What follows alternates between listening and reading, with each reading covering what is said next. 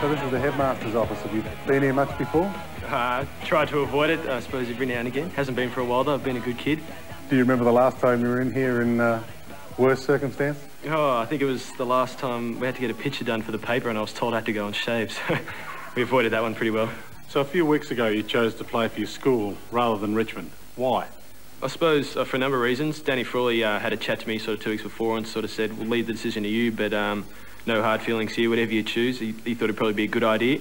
A few of the guys around the club said if I didn't I might regret it later on, sort of the last time I get to play with my mates.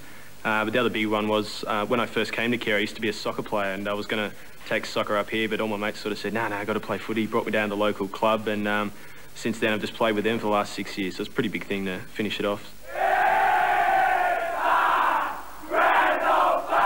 So what's more important, Richmond or your mates? I suppose the Richmond Footy Club's very important, but so's my mates, and the club say that all the time. Balance is the key, so with school as well, I've got to balance that, and so does everybody else down there, even though they don't go to school.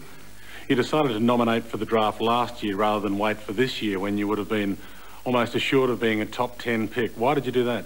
Well, the plan was I wasn't actually going to. I was going to do that, finish school and nominate this year, but the Richmond guys rang me up about 2 weeks. Actually, they spoke to my parents 2 weeks before the draft and laid out the plan that they were happy for me to finish school and put footy second for the year.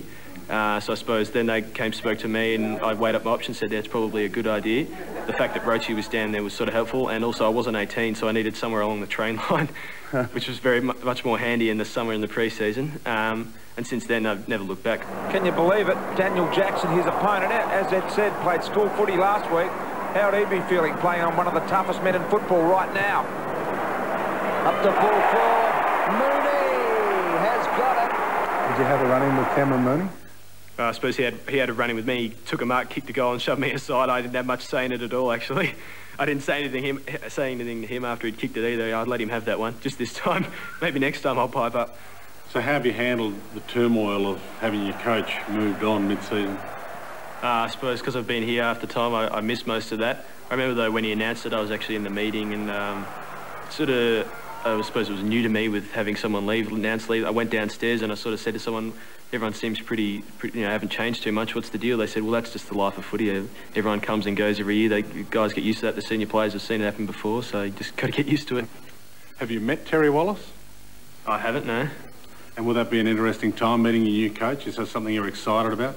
Well, just as exciting as meeting any other new coach. First time I met Danny Frawley or David Flood down at the VFL. They've always got new things to teach you and new ways. It's just, I suppose, always take a bit from everything. Take a bit from the captains, from the other players, and obviously especially the coaches. So, well, I suppose look forward to it.